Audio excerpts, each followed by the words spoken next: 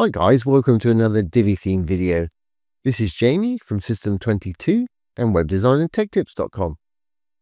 Well, in our last video we created this little sort of full width post using the great new hero module and the new loop feature that Divi have just added. And we had a few questions on it, one of which was, how do I change the column structure? Say I want this and I want it to be 3 columns or 2 columns or however you wish. A few people were having a bit of a problem changing it. So we're going to change this today into this. It's really easy to do. Reason people are probably struggling with this is when I set this up, I wanted mine to be full width. What I did is I applied my loop to my actual hero module rather than the column. So if we want to change column structure, we just need to switch that around a bit. So let's get started. I'm going to go to the page. I've got it open with Divi right here. For anybody that followed this tutorial yesterday, when we initially went in, we went into the hero module, created it, and then turned looping on. So I'm going to go into this hero module right here, Start tab of the module. I'm actually going to turn loop off. So I'm going to go to Hero, Content, you roll down.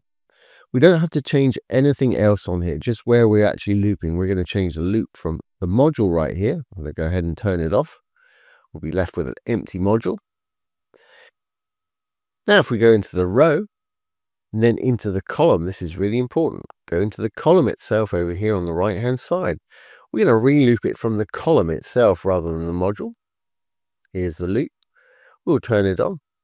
It does this, throws it all over the page and off the page to the right hand side, which won't work, but we can fix that very easily in a moment. We are doing post type. We want posts, but the category we were using before is supercars. And the number of posts I think was set to 10. I only actually have 9, so let's put that down to 9. Great, and obviously that doesn't look very good.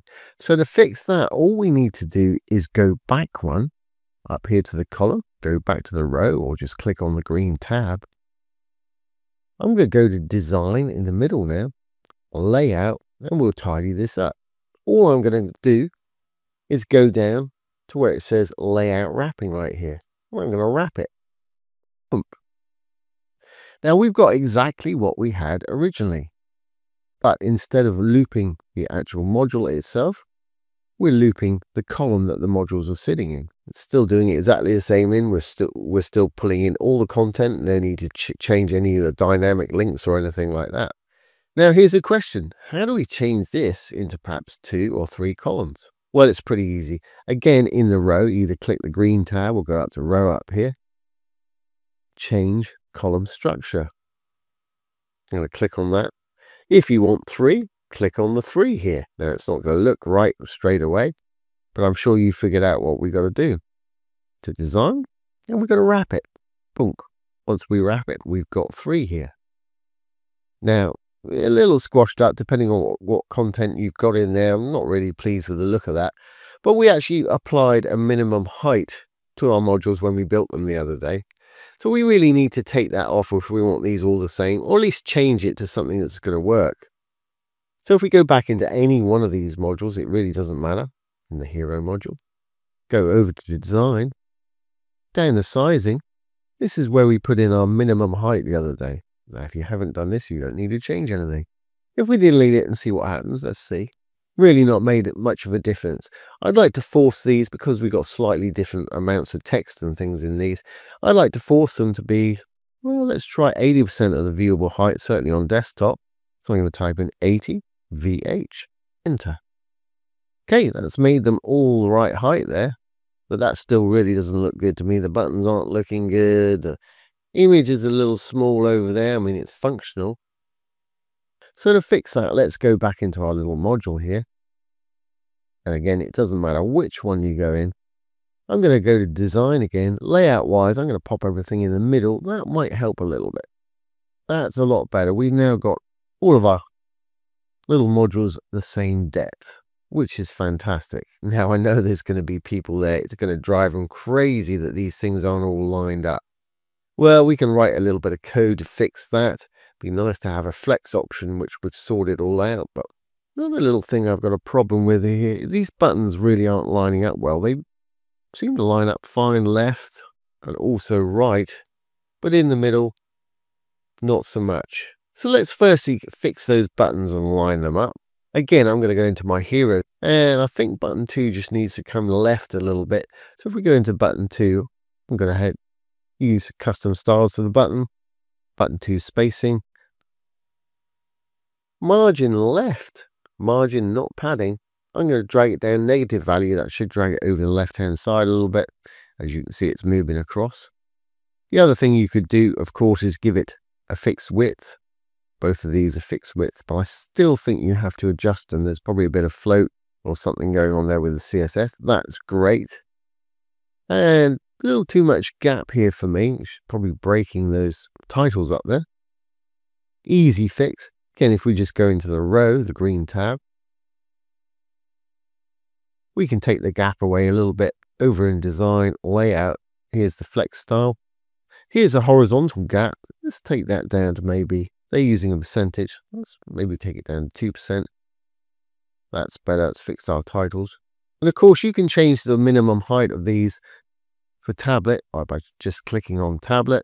You probably want to make that, pop into one of the hero sections, probably want to make that sizing wise. Design, sizing. Min height, well, let's make it 100 viewable height. That way they're all going to be the same. You know they're going to fit on the screen there. Still looks a bit strange to me. I might change that column structure to 2 just on tablet. And you know how to do that. Back into the row. Change column structure. And we can probably take that height back down a little bit. And then let's have a look on mobile. Because obviously you want these to work on all devices, especially mobile phones. Yeah, that's going to be fine on mobile. 2 cols on tablet. Like I said, let's pop in and take that height back down to 80 or whatever it was before for tablet. I don't think it needs to be 100. Design, sizing, take that down 80 again, back where it was. I think that's a little better. Okay, like I say, I know people are being driven crazy because this isn't lining up. And like I say, I like one little fix to do that, but there isn't one that I can think of at the moment. So I'm going to cheat and just use a bit of CSS code. And what I'm going to do is go to the content tab and just give it a fixed height. So it should push all the buttons down where we want them. So again, if we go into a module right here, the hero module, advanced custom CSS. If we go to the module elements down here, we've got logo, title, body is what I want to use. Let's just give it a fixed height of, say, 150. Maybe need it up a little bit. So I'm just going to write height, 2 words, HEIGHT, colon, 150 pixels. Well, it's actually 1 word, 1 number. And as you can see, that's lined all those up there because the content is now fitting within those. It's pushed all the buttons down, which means all the images are lined up. Let's have a look down here. Yeah, that's fine. So for those of you that are a bit OCD and do not like things that aren't exactly lined up, one little line of code, the word height, HEIGHT, colon, and then whatever height you want. I've got it 150. You can check it on tablet and mobile. And again, you can have different amounts for both of those. That's fine. Good. Have a quick look on mobile. Yeah, that's absolutely perfect. And like I say, if you want to, you can give the buttons a fixed width the same way by either going into each button under design and going into the button. I think we've got it open in button 2 here. You can adjust the size with a bit of padding there, or you can go to the advanced, do the same as we did here. Button 1, if we give them both a width of, well, I think 150 will be plenty for that. Probably about a 125, but let's give it a width of 150. And again, if you want to do this, it's just 1 word, width, W-I-D-T-H, colon, and the amount you want. 150 may be a little bit too much. Look at the top button. That's what we're working on today. Yeah, a little too much, but that's all right. If we copy that into the second one, they'll both be exactly the same size. Control-C to copy. Button 2 right here. Control-V to paste. That way they're exactly the same size. Just a little tip for, like I say, anybody that's a little OCD and lets have everything lined up perfectly, you may want to do that. So let's save our changes here. Save draft or publish if you're ready. And let's preview this in a new tab. And here we are. We've got 3 nice little columns there. We've got pretty much everything lined up. It's looking good. So I hope that's answered that question and given you a few ideas of how to actually adjust your sites here. And here we have it. 3 little columns. It's going to be 2 on tablet and 1 on mobile. They're all the same height. Everything's pretty much lined up as we want it.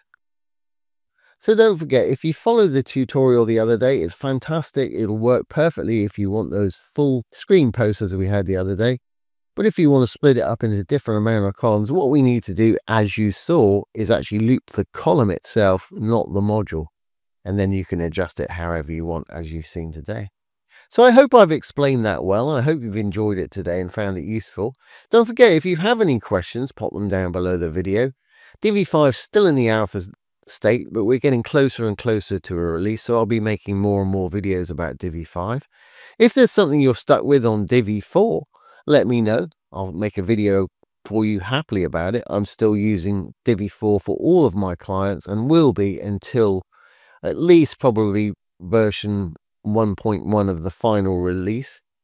You can build new sites with this. It seems to work absolutely perfectly, but I'm not going to be migrating my existing sites over for a little while yet.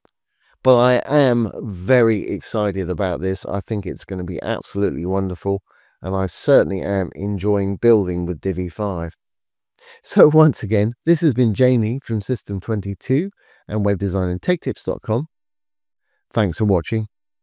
Have a great day.